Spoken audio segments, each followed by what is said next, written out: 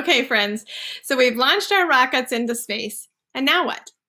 What goes up must come down. The Crew Dragon will be spending some time on the International Space Station, but eventually they're going to need to return to Earth.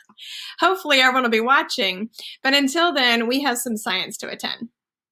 Remember our lesson on which falls faster? We know that some objects fall much quicker due to less air resistance on them.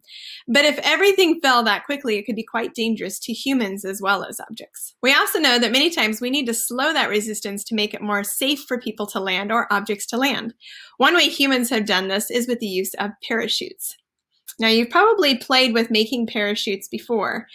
Parachutes have been used not only to land people safely here on Earth, but also objects. The Apollo capsule released 3 parachutes once it reached our atmosphere so that it could land safely on the water and then be recovered by NASA.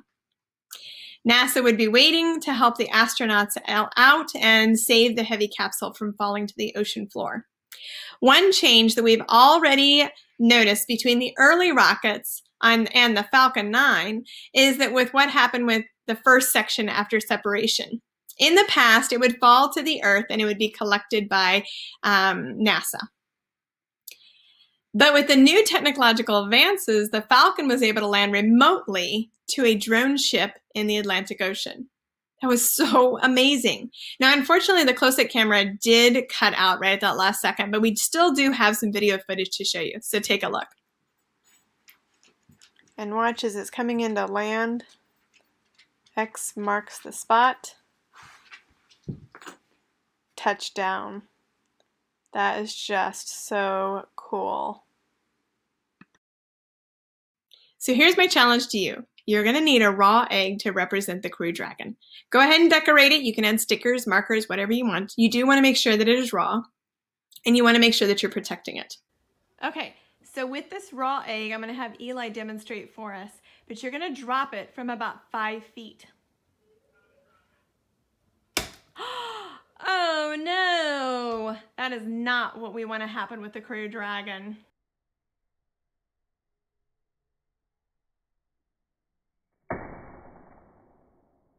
Oh, that wasn't good. Okay, so we need to create a way to safely transport our capsule from the ground safely after having been dropped from a minimum of 5 feet, which is about eye level. For some of you, it's going to be above your head. You can use your choice of materials, take pictures, or create a video of your test. Did it crack? If not, fantastic. Can you drop it from even higher? If it did crack, what could you redesign so that you could better protect your egg from cracking? Now you'll see here that my son and some of his friends got together to solve this challenge. They were gathering materials that they found around the house, and each of them had their own egg, and they had to come up with a design that would protect the egg from damage when dropped from a height.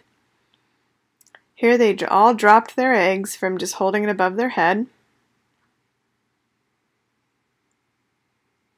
We've got some slow motion going on here.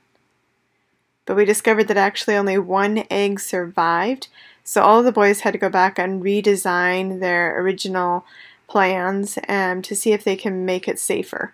And that's your challenge now too.